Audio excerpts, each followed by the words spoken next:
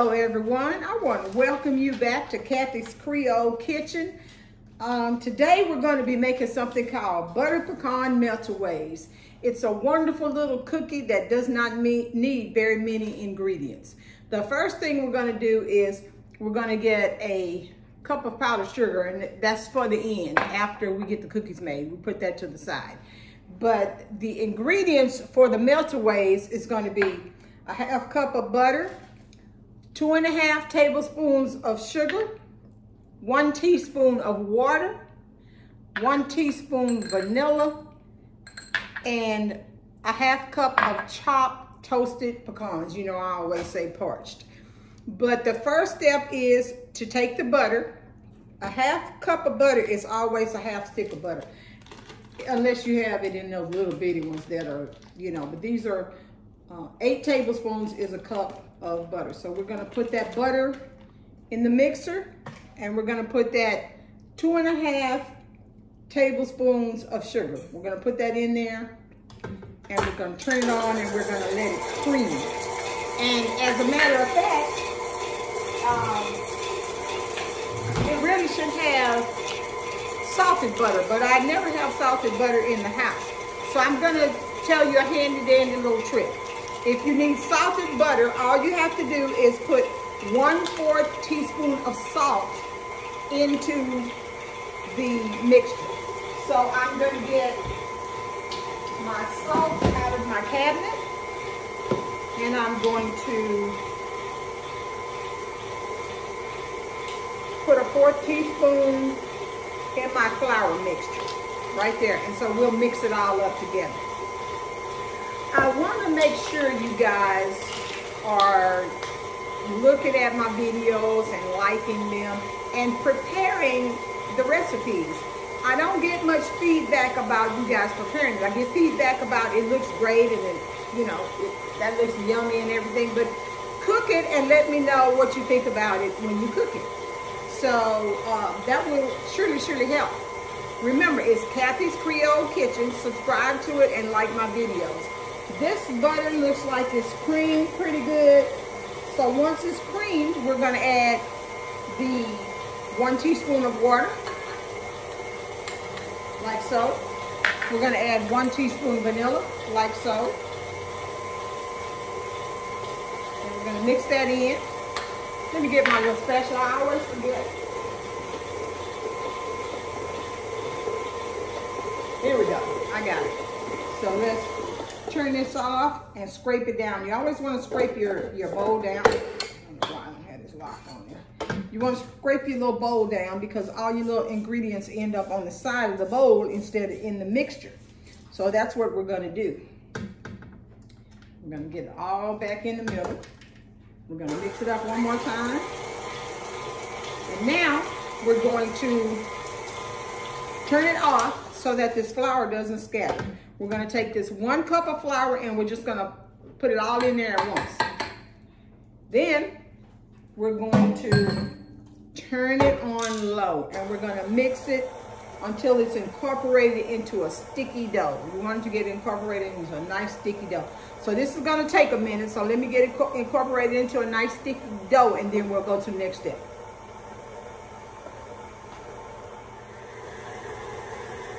Okay, so it looks nice and sticky to me. I'm gonna turn it off and show you what it looks like. Looks like that. Just push it off like that. But now we're going to get it off the paddle, and we're going to add the pecans to it. Look at the pecans. You just dump the half cup of toasted parched pecans in there, and you just turn the mixer back on, and you blend it all together, just like so. We get it all blended up. And the next step, as that's blending, I have a cookie sheet prepared with parchment paper, because once I get all these pecans incorporated into this dough, we're gonna roll it into little balls, and then we're gonna put it in the refrigerator for 30 minutes, because you want it to solidify a little bit.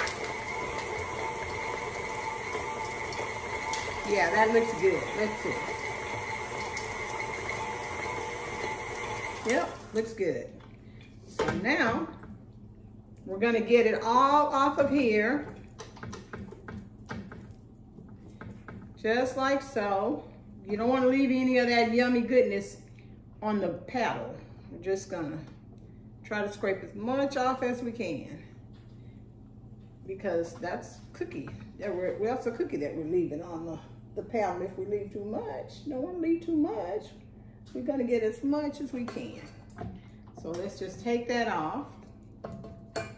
And now I'm gonna take off my rings, because you don't wanna be rolling around dough with rings on, because first of all, rings have germs on them, and that's not good. You don't wanna have germs all over your cookies. And I'm gonna take this and pull it off here, and I'm gonna wash my hands again real quick. You want them nice and clean when you're about to do this. You don't want to be spreading yucky bacteria. So let's get that. Get my hands all nice and dry. And what we're gonna do next is we're gonna take a tablespoon. This is my measured, no, that's 2 tablespoons, my bad. We're gonna take a measured tablespoon, just like so. We're gonna scoop up the cookie dough in there. Then we're gonna get it out. And we're gonna take it and we're gonna roll it into a little ball, just like so. Just like so. And we're gonna do this, make these little balls with all of the dough. And once I get that done, we'll go to the next step.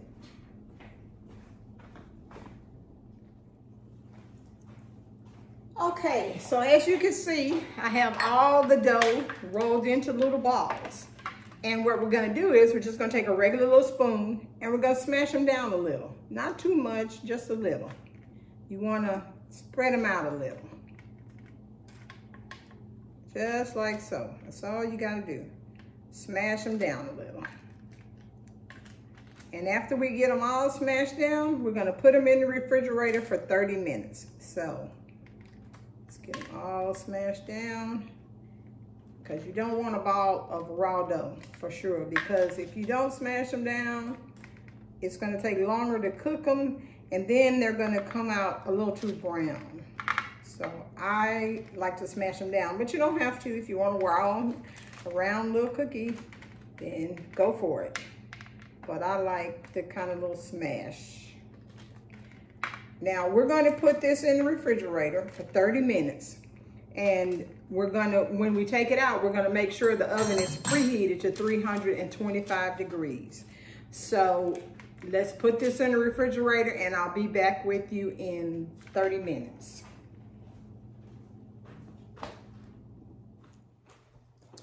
Okay, so I had the Meltaways in the refrigerator for 30 minutes, but they're too crowded on this cookie sheet. So what I'm gonna do is, I'm gonna transfer some to another cookie sheet, probably about 8 of them, because you want them 2 inches apart so they can spread out. I don't know how big they're gonna spread, so we're just gonna take a chance with 8, and we're gonna leave this 8 or 9 on here. So I'm gonna put the first batch in the oven. It's preheated for to 325 degrees, and we probably need to cook these up to 20 minutes, but I don't know for sure. You'll know when you start looking at them. So I'm gonna set the timer. I'm gonna put them in the oven right now. And we're gonna set the timer for 20 minutes. But it might have to come out before then, but we just don't know for sure. Let's just put it on 20 minutes to make sure they're completely cooked. Because you know, it's on such a low temperature, it's good. And in the meantime, I'm gonna put these back in the refrigerator, and then I will get right back to you. Okay, it's beeping, so it's time to take it out. We got these off, and we have to let it cool for 1 minute. In the meantime, we just take this and spread the powdered sugar all in the pan, because what we're going to do is we're going to roll the cookies in this powdered sugar mixture. That's why I have it in a jelly roll pan. So we're gonna let it cool for 1 minute, and then I'll be right back with you. Okay, so they've been cooling for 1 minute. So what we're gonna do is we're gonna take each cookie and just roll it around in the powdered sugar. And then I'm gonna set it there to cool. Just roll it in the powdered sugar. And set it there to cool. That's all you do. And then once they've completely cooled, we roll them in the powdered sugar all over again to give them an extra coating. So I'll say in about, let me see how much time my directions say. It says, once they cool, we roll them in the powdered sugar again, because you want to get a nice, good coating on them. But that's all it is to them. They're Meltaways. So I'm going to roll these, and when they cool, I guess about 20 minutes, we'll roll them in that again, okay?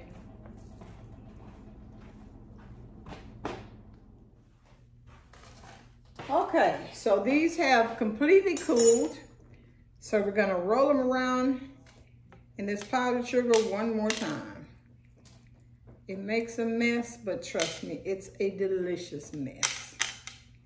So guys, remember to subscribe to my page, Kathy's Creole Kitchen. Like my videos, leave me comments, let me know if you made the recipe and if you made it how you liked it, because I really want to know these things. But this, you see how wonderful this cookie looks?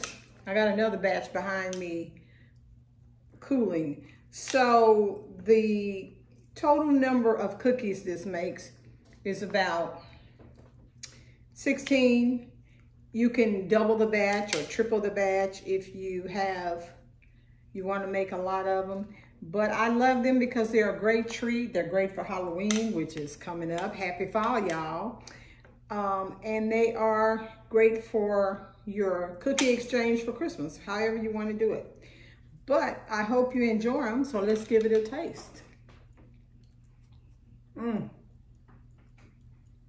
So good. Crunchy, delicious, not too sweet. Kind of like a shortbread cookie. Very, very good.